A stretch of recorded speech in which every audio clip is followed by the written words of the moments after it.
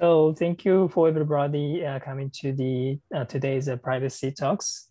I'm very honored to invite the great speakers, Debbie from United States.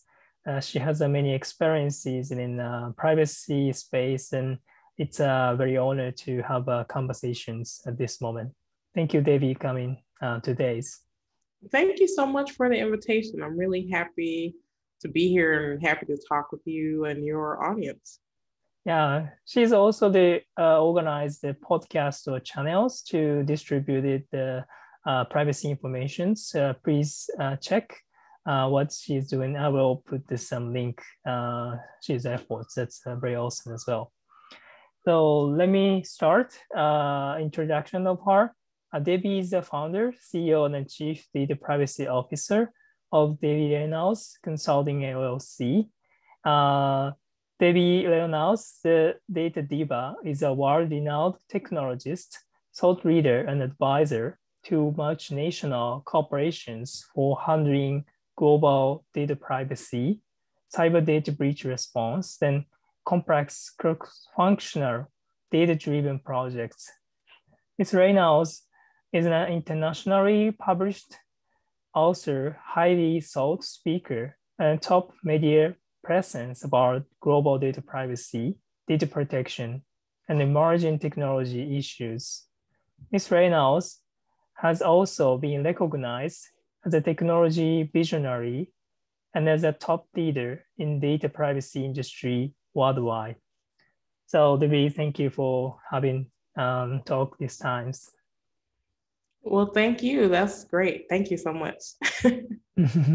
Thank you. I would like to start today's interview with you. First of all, let me start about the activities.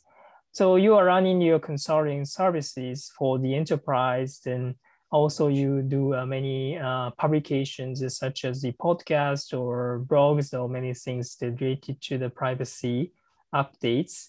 That is a very knowledgeable for us. So how do you work with the enterprises such as your client as a privacy expert? Sure, that's an excellent question. So I do a couple of different things. Some things are very unique, maybe that a lot of other people don't do. So my background, I'm a technologist who has always been very interested in privacy. So I got my initial interest in privacy really was a book I read in 1997 called The Right to Privacy. It was a book my mother had, and she was very fascinated by that issue. And so I read the book and it just captured my attention. So over the years, as technology continued to grow and get more complex, I've kept track of how privacy has evolved over the years. And as my technology career progressed, as I'm working with multinational corporations, helping them do data moves around the world, it just sort of came together. So my advisory, I work with companies that have any type of multinational or even national concern because of the US complex data privacy landscape. But I also work with many companies trying to be more proactive about things like privacy by design. So I'm working on standards, for example, for companies that develop virtual reality and augmented reality, mixed reality types of applications. So the goal is to try to draft things that possibly legislators would use to be able to create laws, and also be able to help people who are developing these technologies to do it in a way that respects privacy. But we also want our businesses to be able to make money. So we want to have both of those things. Thank you. I assume that a lot of things is coming, in particular the privacy regulation, even not only for in the US market, but as well as happens in Europe. So what the companies has to take first step to prepare for the privacy and data protections? Yeah, I think the best first step well, maybe two steps. The best two steps that I think that companies should take is the first would be determining the data that they have and try to connect it to a purpose. So making sure that they understand why they have data and be able to be able to justify why they have it so they can use it in their business. And then the other thing that I always recommend people do is things like data minimization. So lots of companies have data, legacy data that has been around for a really long time, things that may not be used right now. So I highly recommend that companies go through their data stores and look for things that have not been used for a really long time, that they can't figure out what a business purpose is, and be able to get rid of that stuff because that data is often low value to a business, but it's also high risk if it gets breached. So those are two basic things that I think any company can do. I see. I think there are a lot of companies still collecting many data, even this is not been updated since they firstly collected those properties from the data subject. That is the meaningful to just collecting the data, just storing the data. I think this is the upheaval for the data industries to reconsider why this data is very important for the business. Yeah. Yeah. I think there's a Western way that people talk about data. I don't know. I'm sure you've heard of this. People say that data is the new gold. And I don't really agree with that. I think that insights from data is probably the most valuable thing.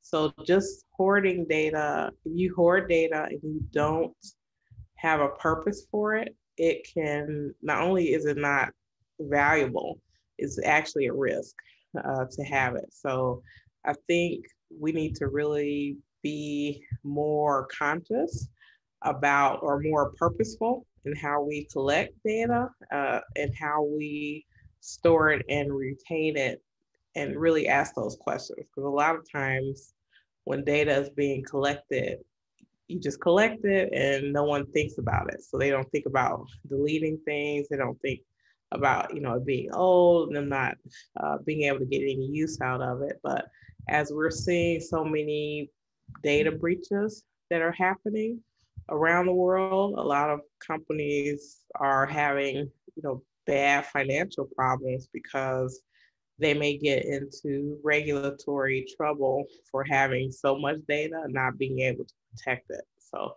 the more data that you have, the more data you have to protect. Thank you. Maybe the data industry has been changed since they're gonna start it. It was so expensive to store the data at the beginning, but gradually the technology is improving in these situations to take more data from the users. I think it's not so good. We have to reconsider the back to the normal. It's a very natural for the data business. So I want to explore with you about the privacy industry so far.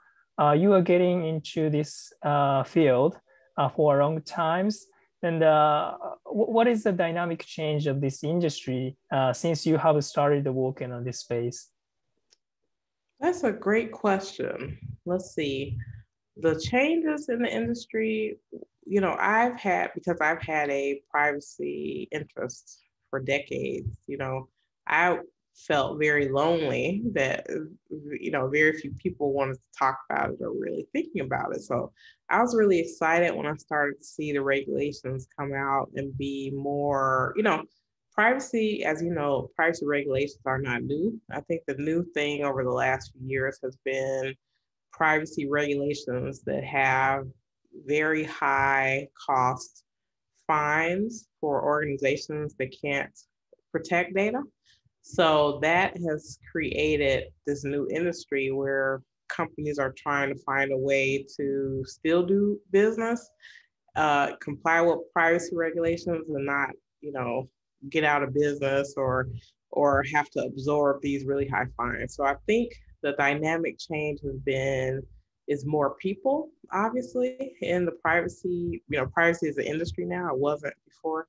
So it's a kind of its own industry. And then because there are so many privacy regulations, and then the data is very different. So, the cloud has changed, the internet and the cloud has changed privacy significantly, where we were thinking about data in jurisdictional ways. So now data rights can go beyond jurisdiction. So that's very different. And I think especially people who think about privacy from a legal perspective, that's something I think they have had a trouble grappling with, because law is very much about jurisdiction. So having things that are flowing out of jurisdictions and managing that, I think is kind of a new thing.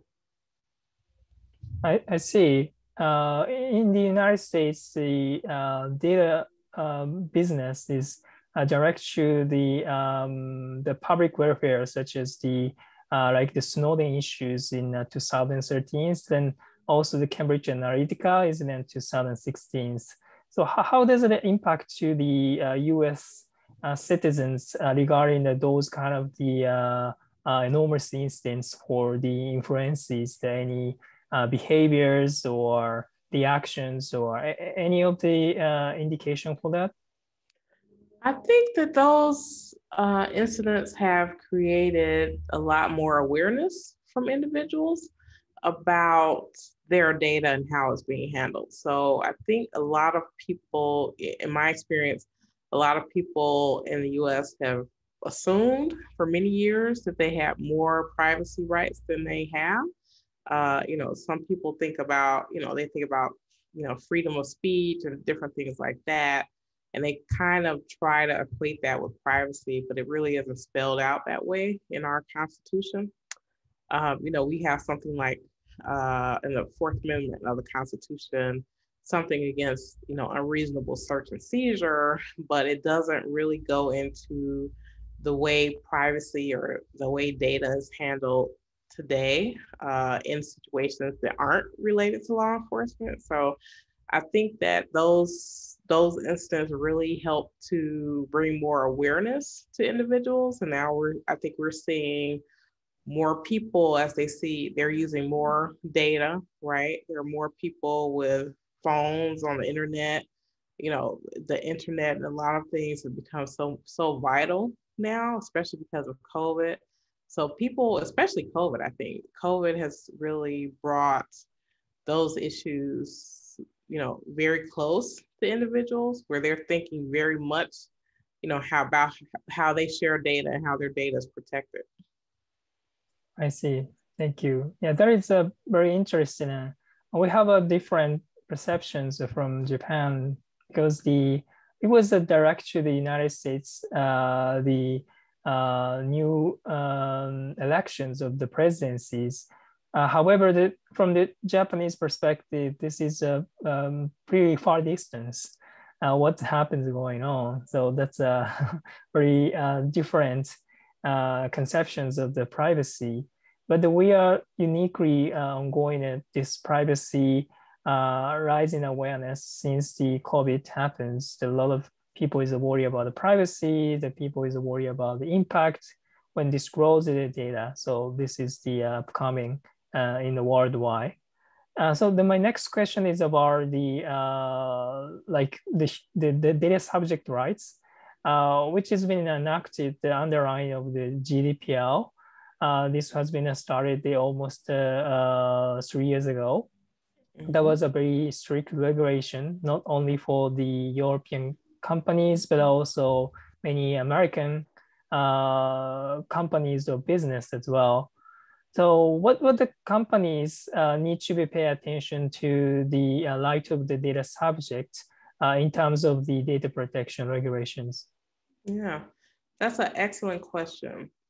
So as a result of GDPR and all the other locations around the world that are passing privacy laws, one of the major facets, or one of the major things that are in almost all of these privacy laws, is a transparency.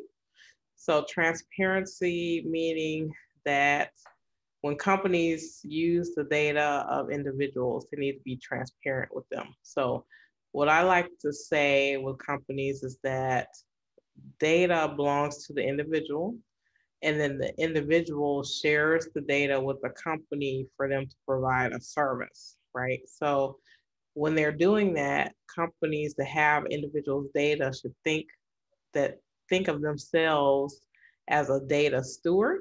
So the data doesn't belong to them, it belongs to someone else, and they need to handle it accordingly. So I like to say it's almost like you give your data to a bank, and then when you give your data to a bank, you expect them to give you information about your money, right? So if, for example, you put money in the bank, you know, your bank said that I can't tell you what how much money you have in the bank, you'd be very upset. So if you think about data in the same way, individuals really should have transparency into how their data is being handled. And I think that the data subject access request, which is a feature that was in the GDPR that came out many years ago, we're seeing many other privacy regulations that are either new or updated, bringing in that language about having some avenue by which an individual can ask for information about how their data is being handled. I see. I assume that in California has been started the CCPA, but it's more focused on the opt-out for the requirements of the companies. But the opt-out is a little bit obscure for the people who wants to insist of their own data rights. So in these cases, how do you think about in California's or other jurisdiction in the United States to move to the opt-in based, or any other requirements that will be coming in next decades? Well, that's really interesting. So when I think of Europe and some other places, they are very strongly into opting in as opposed to opting out. In the US, we've been more of a notice country where you don't have to opt in or out. They just say, you know, we're going to use your data and do X, Y, Z. You know, we're going to use your data, and then we have informed you, and that's kind of all the company has to do. But now we're seeing with laws of CCPA where they are saying that you have an opt out, and there are a couple of other laws that have come into place since CCPA has been enacted. They have portions that require opt-ins, mostly around very sensitive personal data like health stuff like that. But one really big development that's happened, and this is happening all over the world now because of Apple. Apple in their iOS 14.5 update is changing the way marketers or third parties get data from individuals. So they're requiring for third parties, if they want to have more detailed information about an individual, that the individual has to opt in. And that I think is going to have a huge impact around the world, because obviously Apple is a very big company. They have so many customers around the world, and if they're making those types of changes, I think it's going to be reflected possibly down the line in laws, in the way, you know, just the way marketing data is handled, or way third-party data is handled. I see. Yeah, since the Apple has been started more transparent to using customer data for any specific purposes, I think we're gonna start to work on the privacy policy development, which is just a communication with the customers. So far that we had a lot of the dark patterns, it's just strictly consent. It's not been like a free understanding of the customer what to be written on the privacy policies is a very big issues. So how do you envision the future privacy policy for the making a free consent or any other requirements for making a privacy policies? Well, I think, the step that Apple took is very important. And also Google is taking a similar step in a way. So definitely not the same way. But what I'm saying is that many of these privacy laws have responsibilities for first party data holders. So like, let's say you do business with a bank. So they're putting responsibilities on the bank, obviously, to say you need to protect someone's data a certain way. But then these privacy laws are also saying you need to be responsible if you have to transfer the data to a third party. So let's say a bank has to use the ATM. So a company that uses the ATM machine, a money machine that you take money out of, in order for the bank to use this ATM machine, for example, they may have to coordinate with a different company. So if they're doing that, they're putting restrictions or more obligations on the third party about the data that they're sharing. So what I think is going to happen is that they're, in order to limit the risk of giving data to third parties, these companies are going to start to be more strict, I think, in how they share data with third parties, or they'll do something like Apple has done, which is saying, if you want, we can give you general data, or, just anonymized in some way. But if you want more data, you have to directly get the consent of the individual. So I think that's going to be something that will, you know, be put in place possibly with other companies that handle data. And also, I think other places that are looking at what Apple and some of these other companies are doing with data, I think they'll probably start to put that into data privacy laws. Thank you. Yeah, in terms of the third parties, that is the very key parts of the dialogues here as well in Japan, and how we can share the data. Whether you could make free consent from the customers, then the customer's understandings of the intentions to use this data, that is the key part of the contract with the customers. So in terms of the third-party cookies or those data is also the one of the dialogue this moment. I found that your activities, the privacy risk index, this is a very interesting challenge in for those kind of like the cookies actions. So how do you work with this one? Then what is about the privacy risk index? Sure. So the privacy risk index is something created by a company out of the UK called Privacy and Cookies.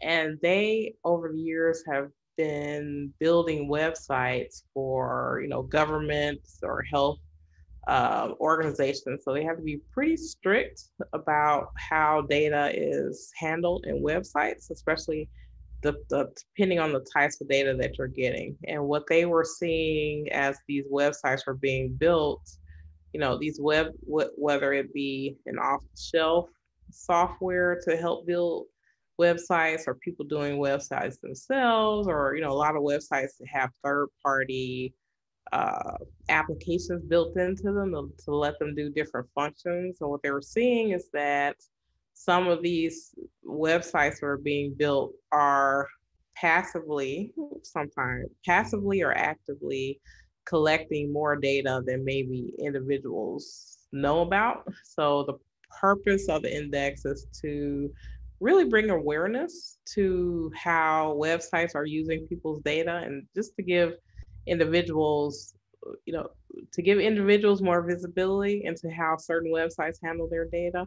And then also for people who are privacy professionals, you can use it for any website. So let's say you're working with a company, you're trying to evaluate, their privacy issues or risks.